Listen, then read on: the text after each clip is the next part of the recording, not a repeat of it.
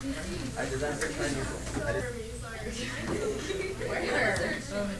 right, ladies and gentlemen, we need to go over this warm-up. A magic trick to do. We need to introduce the unit. We need to have a dance party. There are a lot of things to do today. So let's get started. So do you know how to find extreme values in your calculator? Hopefully you know how to use your features of your calculator to zoom in and out on the function. How to find using the left, right, find the maximum, find the minimum. I just kind of assume that you are well versed in how to use those features, but they'll come up over time. So the first one doesn't have any extreme values, yes. The second one has a local min and a local max at whatever they are, negative and positive. Something.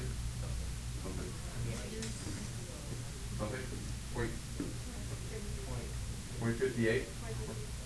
Something like that. Okay, whatever. So you know how to use the max and min feature on your second calculate menu and all that. This is an interesting question here in part B. Did you zoom in? And by zoom in, I mean like around the origin, zoom in really far, like make your window plus and minus 0.1 in both x and y or something. 0.1, really far. If you zoom in really, really far, what do you see? You see a line on which, and yeah, so for the first one, I mean, now, if you have them graph both at the same time, what might you see? Yeah, you might see like kind of an X almost. So what? Which one is which? What does this one look like? The first one. Which line is that? Maybe we can describe it more precisely. It's y equals, y equals x, and this one looks like y equals negative x, right? When you zoom in, and then when you zoom out really, really far, they both basically look the same. Don't I mean the little boop in the middle is like just a bobble. I mean, as you zoom out, that's like a feature that just disappears, doesn't it? And they really have the same look really far out, don't they? So I think that goes to show maybe what the role of the monomials inside this polynomial might have to do with their behavior. When different pieces control the behavior. Obviously, when we're really close to zero, this second thing dominates, right? Think of plugging in a number like 0.2. If you cube a number like 0.2, it's basically nothing. It makes it really negligible. But so the 0.2 is like a super important thing when you're close to the origin, right? But later, x doesn't look so big, does it, in comparison to x cubed? So I like looking at that. It's cool. And now I'm ready for the magic trick portion of today's lesson. Okay. You ready for a magic trick? Yeah. Okay. So what I'd like everyone to do is what it says up there, and that's to come up with a polynomial, maybe put it in y1, if you will, on your calculator. Any polynomial you like, of any degree, with integer coefficients between 0 and 9. Make sure you obey all the rules and understand why these, for instance, are disobeying the rules, right? Why is this one not okay? Well, that's not even a polynomial, right? 6.5, can't have that as power. 2.8, not an integer. -2, not a number between 0 and 9. 12, not a number between 0 and 9. So come up with your polynomial of any polynomial you like. Put it in y1, and then we'll talk in a second. I need like a magic wand or something. Oh, I have it. Okay, perfect. Oh my god. Can you do any tricks like that? Juggle the wand. Wow. Yeah. Oh. That work?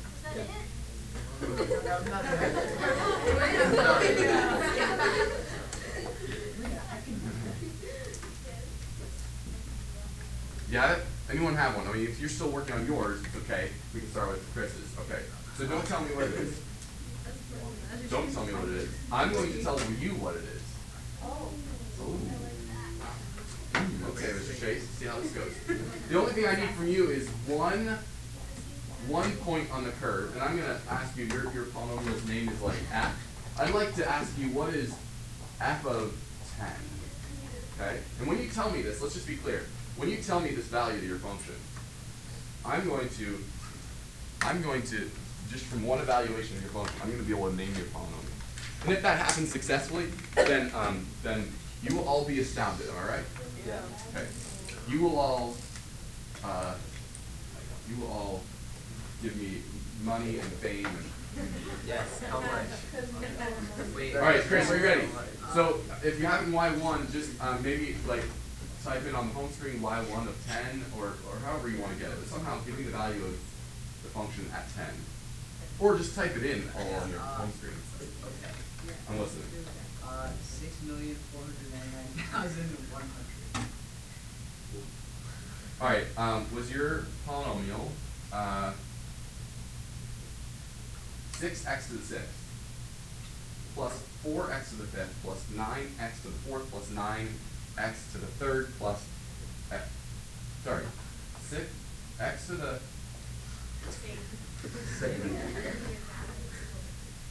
6x to the 6th. You said 6 million. Yeah, it's 6x to the 6th. 6x to the 6th. 4 plus 4x to the 5th plus 9. Didn't you say 6,499,100? When you evaluated it at 10? 6,499,000. Okay, then you disobeyed one of the rules up here, and you need to search your heart about it. Okay. Is all your coefficients are between 6x to the 6th plus 5x to the 5th minus 9x. minus? Did you just say minus? Oh. All right. All right. Dave, you obeyed the rules for real? Yes. Okay. F of 10 is 4,635. Wait. Wait. Let me think about which value. I'm going to ask you for a value of the function, and I want to be the one in charge. Okay. Okay. I would like you to evaluate your function at 10. Go ahead. 4,635. 4,500. 635. Okay.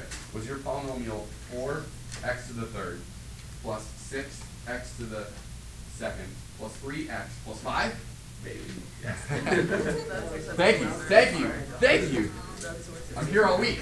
All right. Wait, you have one more? You want to do one? Okay. She's excited. Oh, okay. Okay, Piper. Let me ask you for just one value of your function. How about f of 10? 200,106.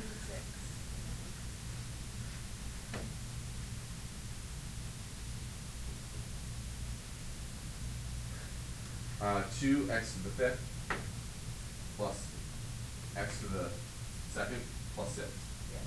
Thank you. Like I said, I'll be here all week. Thank you. Next week I'll be at the Bellagio, so I'm touring on right now. This is huge. I'm big in the magic world, so. Not very small community. Okay, so everyone picked up a blue sheet on the way in. I see what you did there, Maria. So we are starting a new unit today. Eventually, you may even be able to perform at that level as well. Where you can do that kind of magic trick. It's tricky, man. No, you don't. No. It's definitely dumb. You have no idea. It's magic. Okay. I like so to sometimes you just have to leave it there and be like, I don't understand and I never will.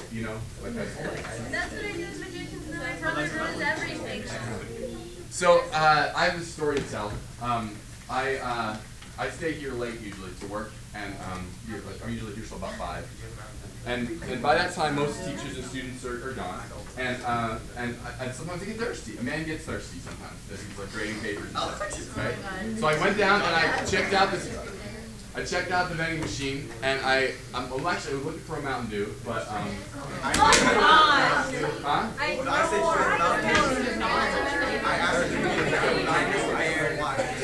All right. And I pushed the button, but this is what came out. And I was like, is this a cruel trick? It's never happened before. It's never happened since then. And I was like, this is incredible. It's like, so maybe some kind of trick the vendor is playing on me. Maybe they like know me and like the unit. I was just astounded. So what I did is, because I was like, this is one of the units we do in pre-calc. So I took a picture of it on a really clean white piece of paper in extremely even light, and I added a URL at the bottom to make it you think that like okay. Yeah, something like that. Okay, let's talk about polynomials a little bit. today we do have some fun things to do today. We do also, like, I think I mentioned this a few minutes ago, we do have a dance party too. So that's nice. All right, let's talk about end behavior of polynomials. As we mentioned, end behavior, ladies, gentlemen. Even right away, maybe you're uncomfortable with me calling a polynomial by this name right here, right? So I have a sub n, x to the n plus, but how else do you write it? This is the best way, I promise. A sub n minus 1, x to the n minus 1 plus dot dot dot, using the triple dot notation. All the way down to a0, the constant term, on the coefficient of x to the 0, right? That's the coefficient on the x to the 0 term. And the reason we use subscripts is not just because we're not trying to like confuse people or like intentionally look smart with technical notation, though maybe we are. It's also like, again, kind of out of laziness. Like if I were to be like A, B, C, D, E, F, G, first of all, I might run out of letters. And second of all, it would be really hard for me to understand what you mean by like E. Which one is that? What are you talking about? Whereas if you talk to me about like A3, I know exactly that you're talking about the coefficient on the x to the third term, right? So we kind of like just saying, let's call them all A with subscripts, right?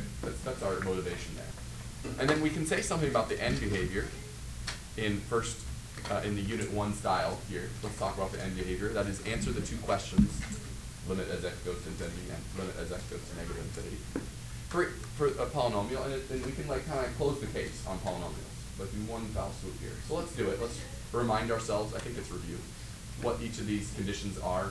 They're completely determined, like it says up in this first sentence, by the degree n and the leading coefficient an. So I'll take a volunteer on the first one, and then I'll pick on anyone whom I like on the others. So on the first one, what conditions are produce a picture like this? And don't pay attention to the squiggle in the middle. Remember, by end behavior, we mean what y values do we get as x goes toward infinity. I don't really care what happens when x is 1 or something. So what conditions produce this first graph if you're a polynomial? Talk to me about, again, the degree and the leading coefficient. I think this should be review. It should be a big topic of Algebra 2. Corinne. Yeah, n is odd, the degree is odd, and an is, the leading coefficient is positive. Right, so I'll write it this way maybe, nice and compact in this box. What she said, right? If an is positive, and if n is odd, that is if the leading coefficient is positive, and the degree n is odd, then you have this picture, or said in limit notation, there you go. And then just fill in the blanks on these other ones. And now I gotta find people here. Oren, what about the second one? Yeah, no one else heard that, but we'll go with it. Okay. What you said? Well, that's what he said. Okay, promise. Jasper, what about the third one?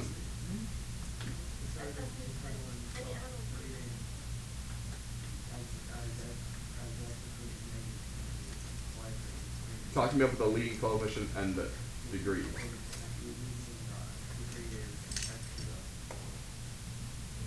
Is it?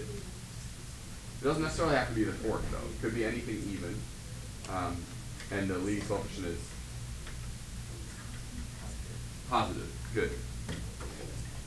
Okay, and then Rebecca, what about the last one?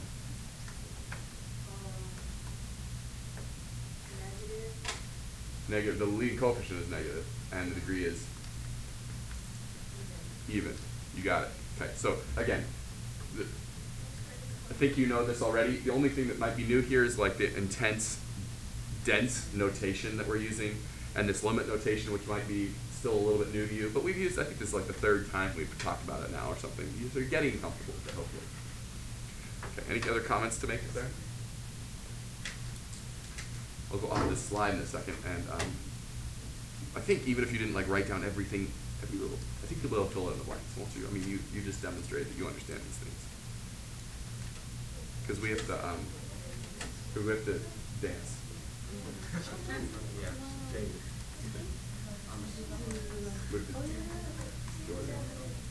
Some of you have done this before. Well, we saw a video of a stick figure doing it. So oh no. You have to do it. I'm not sure I understand this whole like watch someone else do it. That's not good.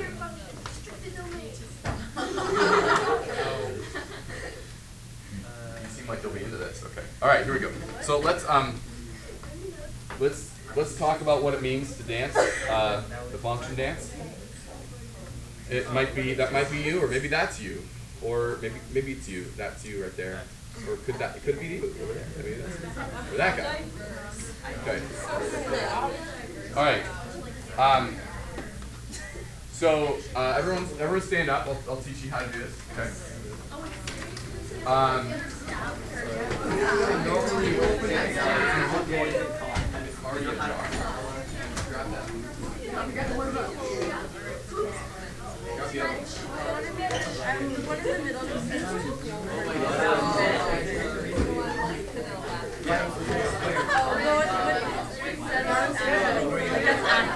Are you my co-leaders? Come on, Mary. Oh wait, no. Maybe next year I'll be able to do We have responsibility. Yeah. You just got a responsibility. There we go. All right. Now, for starters, if you're uncomfortable doing it like reverse to the class, then I'll do it with you this way. You can face this way because they need to match us. Okay. All right. So when I say 1, I mean degree 1. Right. So just for the sake of the song and the rhythm here, we'll have to okay. I'll just say 1. That'll mean degree 1, and you'll do both. First positive leading coefficient, and then negative. So degree 1, by that we mean a linear function, right? So you go like this. Ladies, you have to be part leaders too. You can turn around if it helps too, right? You hear what I'm saying? So you can like get it right too. Because otherwise it's a mind bender. Ba, ba. Okay. So I'll say 1, and you'll go ba, ba, and then I'll say 2, and you'll go ba, ba. Right? And then I'll say 3, and you'll go like this with your arms. I'll do it with my arms here. 3. Like that. Wait, how do you do? And then 4. I got it. Right? And then 5. And then 6. And now what's happening as we go higher too also? Yeah, we also kind of get a little narrower and higher. Reach for the skies. 8. 9. 10. How are they doing, by the way? We're doing 11. 12. 13. 14. 15. So you feel it? You can already feel This is a terrible job.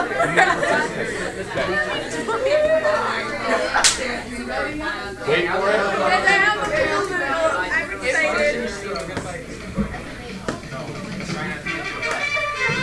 Wait for it. All right, here we go. You ready? I'll just, like I said, we'll do 1, 2, like that, right? Here we go. Ready? 1, 2, 3, 4, 5, 6, a little skinnier, 7, 8, 9, 10, 11. Just keep going.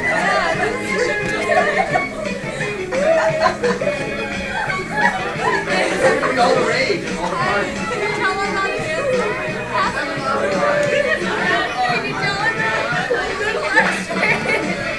You guys look great. All right. Eric, graphics. I did great. Is that good enough? Yeah. How'd you guys? I didn't. I did fantastic.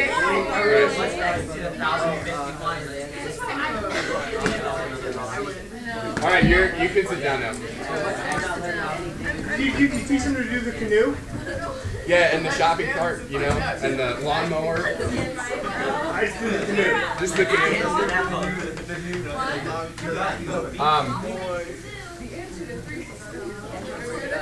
All right, that was your gym credit for the day. Okay. Oh man, there was a casualty. Okay, do these problems.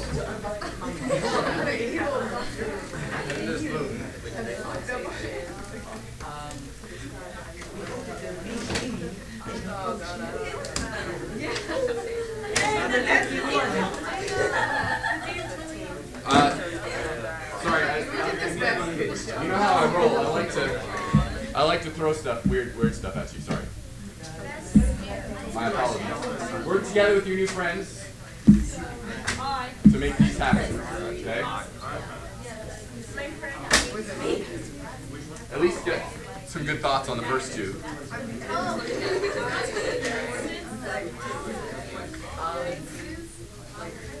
Oh, never mind. Alright, the first one. Wait, the one that's on That's the on the So it's X.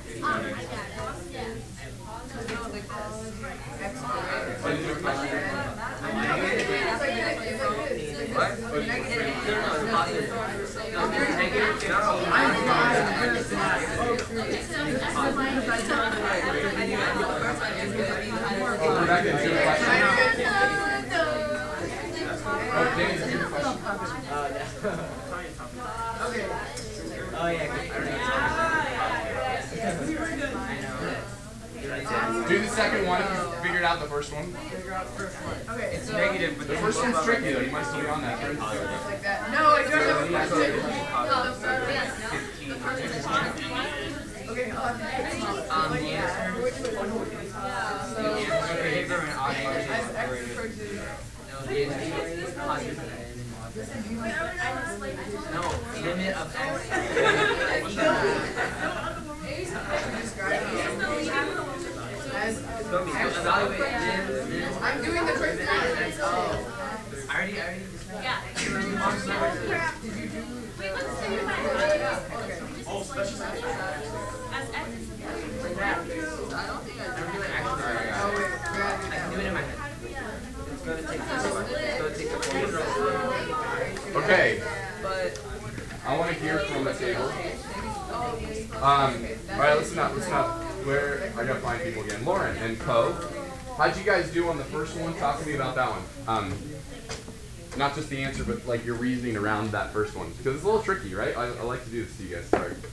So, you want to tell us how you thought about it, or you guys did you come to a conclusion or? On the first one? Yes. No. You want to take the second one instead?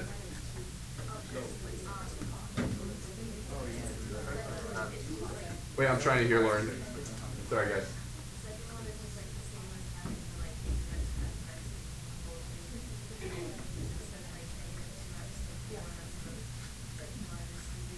Yeah, so I was trying to trick you up, but you saw through it here.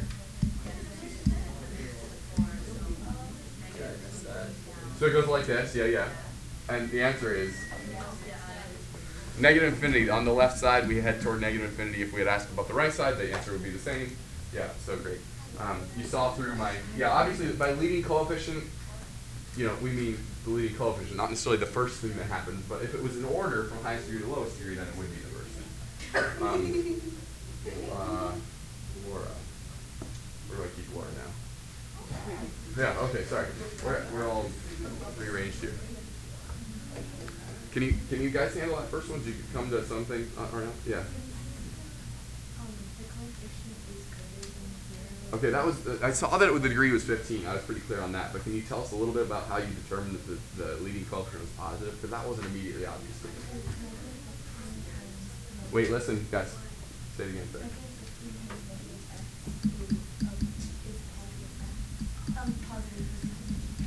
Okay. And that's all you have to worry about is, if this was to the 16th here, would that be the same reasoning? Would it be? Would the leading coefficient be? Still, I'm trying to think what this actually says here. I know you don't want to multiply this out. I don't either. Imagine.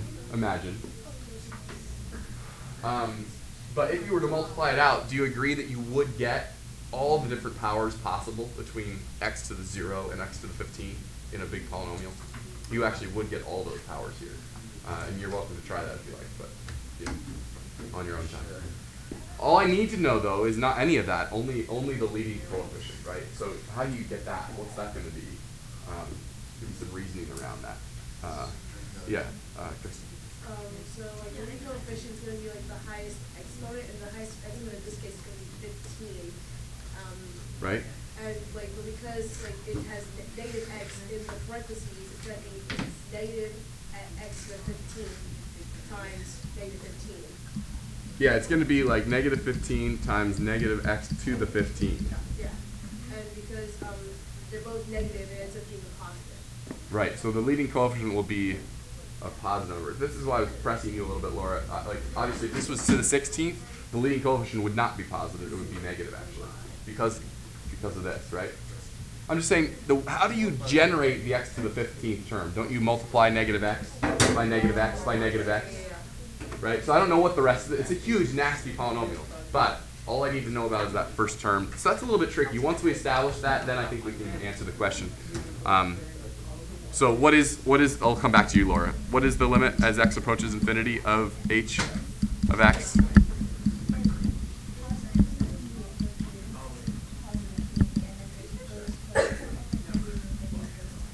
Good. Yeah. So, I mean, lots of analysis on the front of that problem, but then once you have it, you're like, I think I know what to do. Okay. And we answered that one. All right, now I'd like a volunteer. I'm not going to pick on anyone on this one here. So talk to me about at least some reasoning around why that makes sense, and why is this even in the section I've just been talking about? Like, how does this relate? Daniel's excited about this. Okay, so x to the third is odd, so it counts that. So Okay. it'd be like that, and it crosses the x-axis, so it has to be. Good. Can anyone make that more precise? I like where you're going with that. Yeah. So because it's odd and continuous, it has to pass through every point from negative infinity to infinity at some point. And by it, what do you mean? Like, it's hard for me to understand, because right now what I have in my possession is an equation. So, I don't, for me to understand what you mean by an equation passing through, I want to make sure I understand what that means. Like, can you be more precise? Like, what? I think you're talking about a polynomial, right? But I don't have a polynomial here. I have an equation, don't I? I mean, I mean, I'm splitting hairs, maybe you might think, but what is the polynomial in question here? I don't know. Yeah. If you were to turn that into a polynomial, Go ahead. then it would have the highest power, which would be x cubed. Yeah, do you want to name it? What would you have? What would you call it? X cubed plus 2x squared plus, or minus 11x minus 12. Sure, and we would like to know, we desire solutions to when this function equals. Yeah, so do you guys agree that if this solution, if this polynomial takes on the value 0, that happens if and only if this original equation has a solution? Right, so now I think I have a polynomial in mind. And then do you want to say more? Or? Sure. I mean, so you can see since the highest exponent, the highest power is odd, the end behaviors are going to go in opposite directions. And since you have a continuous function, the intermediate value theorem means that it's going to take on every value between negative infinity and positive infinity, which includes 0. Yeah, yeah. Yeah, we have a couple ways we even have the intermediate value theorem. Actually, you don't even have to talk about end behavior. If you could just find one value of this function that outputs that the y value is negative, and one value of this function when the y value is positive, then since it's continuous, that would guarantee that it takes on the value 0 sometime in between those two values, right? So that would be the intermediate value theorem we could use. Yeah, we just talked about end behavior. If you're convinced, like Daniel and whoever else said, I forget who. Said that the end behavior is negative infinity and positive infinity on the left and right, then I think that convinces you too. Or you talk about the range. The range of any odd degree polynomial will be negative to positive infinity. So that will include 0. However you want to say it. I don't know. There are a couple of good explanations you could give.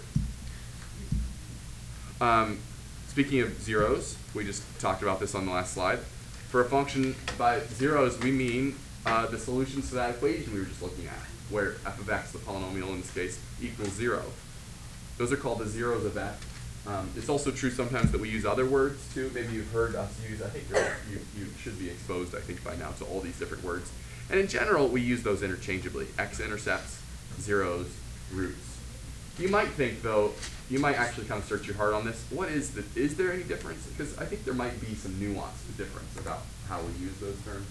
So, think about that one if you like. And then when you're ready, just show me that you remember how to find the zeros of a function. I don't know, of a polynomial. This is actually, by the way, hopefully it's clear that I actually go out of my way. Like, it's very difficult, actually, for me. I have to go out of my way to come up with functions that are easy to answer this question. Most questions of this form would be intractable, right? If you just wrote down a cubic.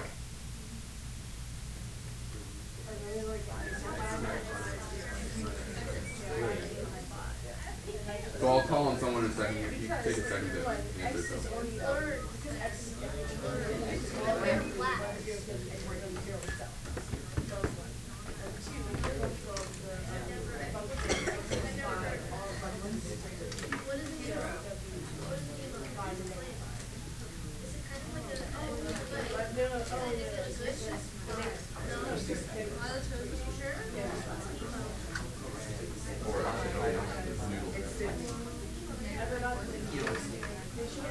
Crystal. How do you feel explaining it in class now? This is my new teacher said, yeah. Oh, right. Oh, yeah. Oh, yeah. On daily, I should I'm always. so confused. Like, They can go easily into the encouraging for whipping. That's right. It can be used as a tool of encouragement or discouragement. All right. Let's just hear the answers here from Crystal. Go ahead. Wait, listen, guys. Can you say it like in a pirate voice too? No, I cannot. Okay, go ahead. What'd you get? Sorry, that was a distraction. My bad. Okay, Crystal, go ahead. I got first time I got 0 because like each term has x in it, so it's automatically. Are you hearing this? Yeah, 0. Okay, has x in it. So yeah, what'd you say? Yeah. So like each term has the has x. So like when you put 0 in, it's gonna automatically be 0 for the y value. Absolutely. By inspection, it should be pretty clear that 0 works. Yeah. Yeah, and so the other one, there's only 2. Okay. The other one is 5 because when you factor out the x, then it's like x times parentheses x plus 5 close parentheses squared. X minus 5. Sorry. Okay. I have to process what you just said. Yeah. So this is. So if you factor out an x, you get x squared minus 10x plus 25. And I think I agree with that because if you multiply the x back out, you do have what we started with. And you're saying if I multiply the x minus 5 squared out, I do get this. So I think I'm with you. Okay, that's another helpful way to write this because it makes obvious what the solutions are to that equation. Certainly now I can tell. It wasn't so obvious before, but I can definitely tell if I plug 0 in or 5 in, this thing is 0. So, okay, I like that. So yeah, we're seeking solutions to that equation. And I think she found 2 of them, and I think those are all there are, yeah. Just a reminder that, I mean, that was like on your summer packet too. Just a reminder that you should be able to do that, I hope, right? Find the zeros of a polynomial. We will obviously need to think harder about 4th degree or 5th degree or even cubics, like the one we just did, that aren't so nice, right? It's not always true that a nice factorization will be available to us. So that will be the subject of at least 2 or 3 of our days, is just like, how do we handle really messy ones? I assume already that you know how to find the y-intercept, so just demonstrate that you can do that for this polynomial. What is the y-intercept? If it's in standard form, what is it? How do you find, if it's in standard form, what's the you always just plug in 0, which is what you'll do here. If it's in standard form, then it's just the constant term, right? Which is nice. But here, this is not in standard form, so I agree, as Cheyenne said. Plug in 0. Tell me what you get. What do you get?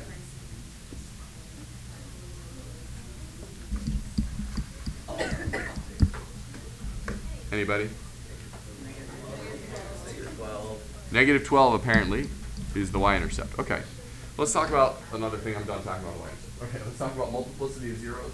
If you took a counting algebra 2 course, this is definitely something you talk about. I don't know if Ms. Getz talks about in AF or whatever. But, this idea of multiplicity of zeros. We say that a 0 has multiplicity m, whatever that might be, if it appears that many times in the factorization. So up here, for example, the negative 2 is a 0, this function, up here. And I would say it has multiplicity 2, or sometimes you might have used the language, you might have said it's a double root or something, or a triple root. So if you've said that before in your life, that's you talking about multiplicity. The multiplicity is 2, the multiplicity is 3 of that 0. Or the multiplicity of 3 and negative 1 are each 1. They only appear once in the factorization. Yeah, right. I remember double root is like when it touches Yeah, and that. the x-axis, but how do you get a triple root? Yeah, so what does that look like? In general, the rule is, and again, I would hope that maybe this was explored in your Algebra 2 class context, but I don't know. Right now we're kind of in like shotgun approach here, right? Get it all out here. Just reviewing things that we might remember. But you might kind of play around with it. It's actually it's not too hard to explain maybe, but if it's odd, like a triple root, or like a single appearance, the multiplicity is 1, then it crosses the x-axis at those places. And then if it's even, what happens? I mean, you kind of already explained a little bit. Not just for a double root, but also for a quadruple root. How does it happen? You have this kind of action, right? It hits the x-axis and then it just touches and it goes off. Yeah, Right? It doesn't cross there. If you have a triple root, how do you have it hit the, So it crosses the x-axis at that place. but just, Yeah, so for example, y equals x cubed. X equals 0 is the only 0 of that polynomial. And it's a triple root, do you agree? So there it crosses, the y value goes from being negative to being positive. Whereas at an even degree root, like if you looked at the graph of x to the 4th, you know, as we go from x values less than 0 to x values greater than 0, y values go from being positive to remaining positive. Right? So that's what we mean, right? So that actually gives us a lot of, like right away we actually might already start being able to build a picture of this without too much help. We already know a lot about this kind of function. X minus 2 squared x plus 1. X minus 2 squared x plus 1, for example, is the example on the next slide. I just want to leave that text up here for now. So can we get a quick graph of that? I think we could, couldn't we? I mean, definitely the zeros are 2 and negative 1. What's the y-intercept of this new guy?